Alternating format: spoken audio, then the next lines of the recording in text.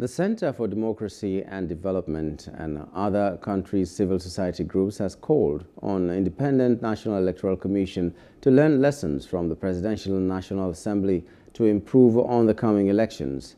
The call was made in Abuja on Friday as the center gets set for the governorship and the State House of Assembly elections tomorrow, Saturday, the 18th of March 2023. Plus TV Emmanuel Ehijene completes the report. 25th of February 2023 presidential and national assembly elections may have come and gone, but it has thrown so many questions begging for answers for the electoral umpire INEC. The Center for Democracy and Development, CDD, in collaboration with other civil society, has joined other concerned Nigerians to x-ray what actually happened during the build-up to the elections, during the elections and after, with many condemning the final outcome.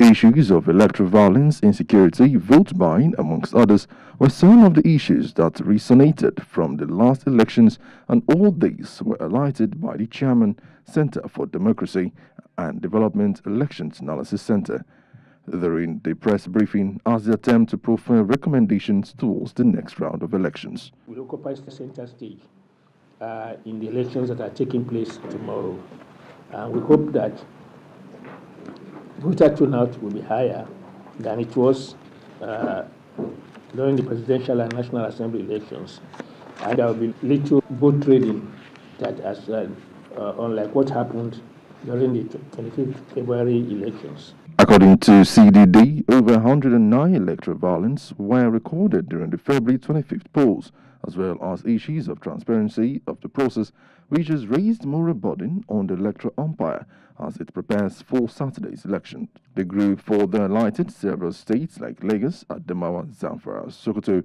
amongst others, for special focus as these states will be keenly contested. Also important is the management of logistics, particularly with the 1 month that they, 1 week extra they have had.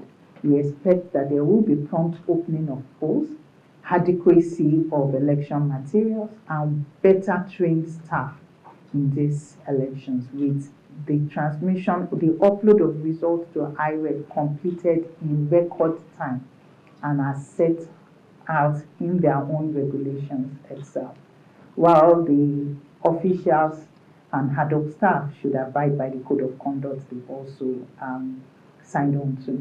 However, the Executive Director, Civil Society and Legislative and Advocacy Center, Awal Rafsanjani, however, urged citizens to go all out and vote on Saturday despite the disappointment of the outcome of the February 25th polls and shown all forms of electoral violence. This time around, they should be able to do, conduct themselves in a very organized and timely manner without creating doubt on Nigerians.